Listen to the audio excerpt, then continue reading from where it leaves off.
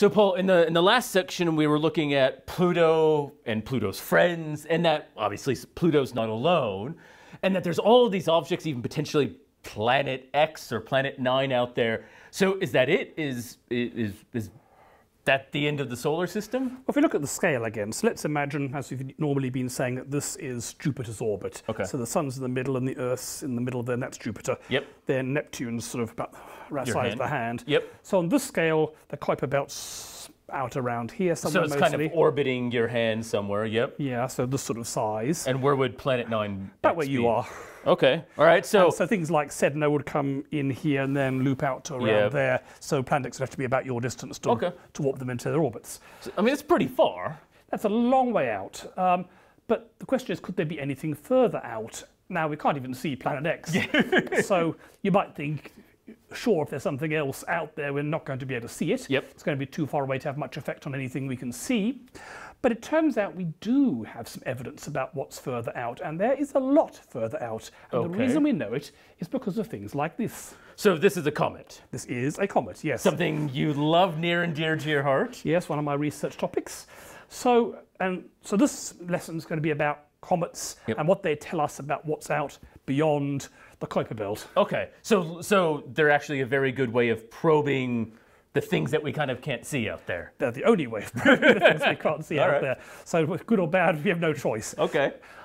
So, I mean, comets are beautiful. Here are some... They're look, to be honest, they're one of the few objects in space where you just like looking at them. Yes. I mean, most comets are much harder to see than this. That's right. But occasionally you get a really good one. Now, I was about to say, I noticed when you're flipping back, all of the tails are dramatically different here. Yes, we'll explain that in a sec. So if you look at a close-up of a comet, you'll see that typically there are two tails. If you look closely here, you'll see there's a sort of blue tail up there and a white one over here. Okay. Now, the blue one is ionized gas, which is being pushed away by the solar wind. We talked about these in the stars course. Yep. The white one is actually dust grains, very small grains, sort of micrometer in size. And so is it kind of like falling off, essentially, the comet as it goes around? That's right. So here's a simulation. What I'm going to do is get the sun and I'm going to have an object come in and it's going to shed dust grains. Okay. And the dust grains are not going to go in quite the same orbit because they're so small that the radiation from the sun actually pushes them into slightly different orbits. So, and again, this is different from that blue tail, the ion tail, which is kind of always pushed away directly from the sun. Well, that's produced by the solar wind. Yeah, the solar wind. And the solar wind doesn't actually always points away from the sun, but it's magnetic field wound up in complicated ways, like we talked about in the stars course. Right. But this is, they start off moving in the same direction as where they came from. Yep. But they're having a bit of extra push because of actually the light from the sun. This is not the solar wind. This is just actually light itself can push things. Yep. So if you have a look at this here, you'll see it'll start randomly emitting dust grains. So this is just bits of comet dust falling off as it goes around. And it emits more and more as it gets hotter and hotter close to the sun. Yep. And they're going in orbits, but they're different orbits because the pressure from the sun is pushing them away a bit more. But it's obviously all scattered out away from the sun. Generally speaking, yes. So the tail, if you look at it closely, it doesn't, people sometimes think it drags behind the comet, and it kind of does. People also think it points away from the sun, it kind of does, but really it does it sort of halfway in between those two things. Yeah. It's kind of like spiraling around as it goes, Yeah. So it's kind of away from the sun and kind of behind it. Okay. Certainly not like shooting stars where it's a trail behind it. That's right. So what's in the middle of these things? Well, there's only two comets that have actually really been visited at the middle of these things. Because comets, of course, the orbits we'll talk about in a bit, are very hard to get a spacecraft to them. Yep. This is Halley's Comet, and the European Space Agency's Giotto space probe went past.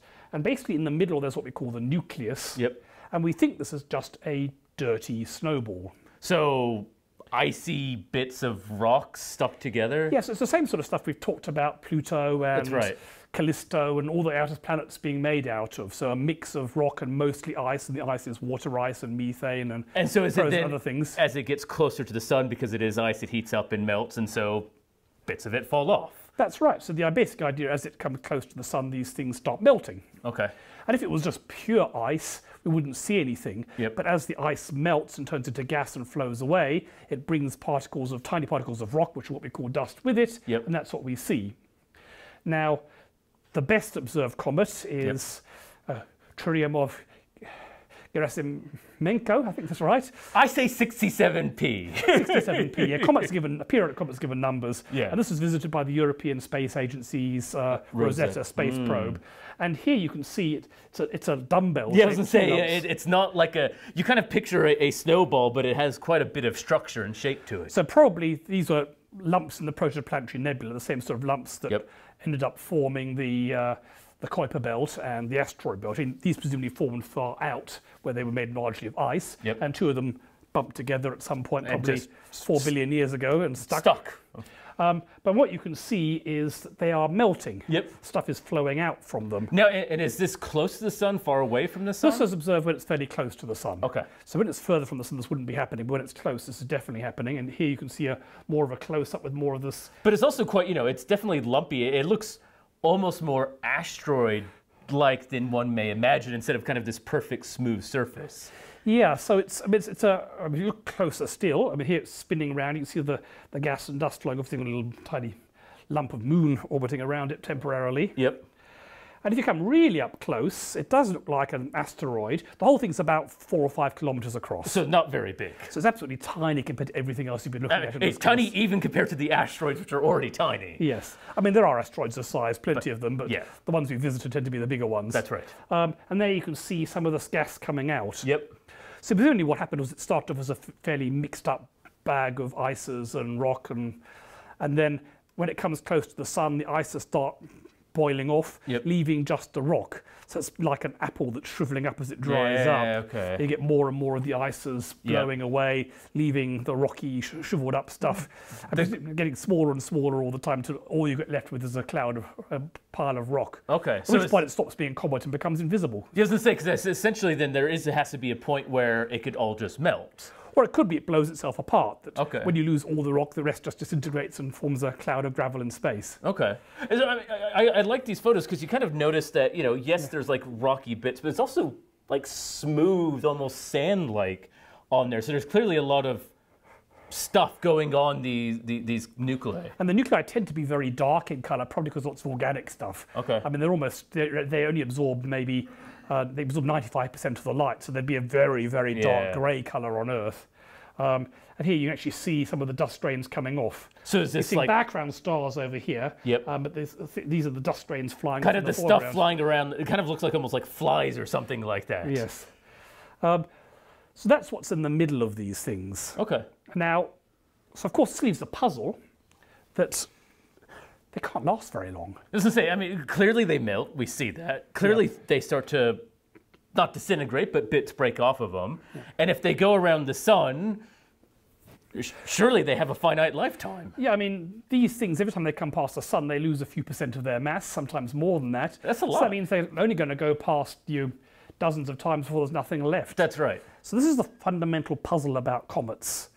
We see them in the inner solar system, and we see them melting. It's like if you're at a park, you see lots of people walking past with ice creams. Ice creams do not last very long on a sunny day in the park. That's right. Even if you're not eating them. So you kind of know there must be somewhere cold nearby which is storing them, and the things are being removed from that cold place and taken out. So what we need is somewhere cold to store these things, and then some reason for them to leave the safety of that cold place and come into the inner solar system. But they don't last very long. That's right. So that's the central puzzle of comets. Okay.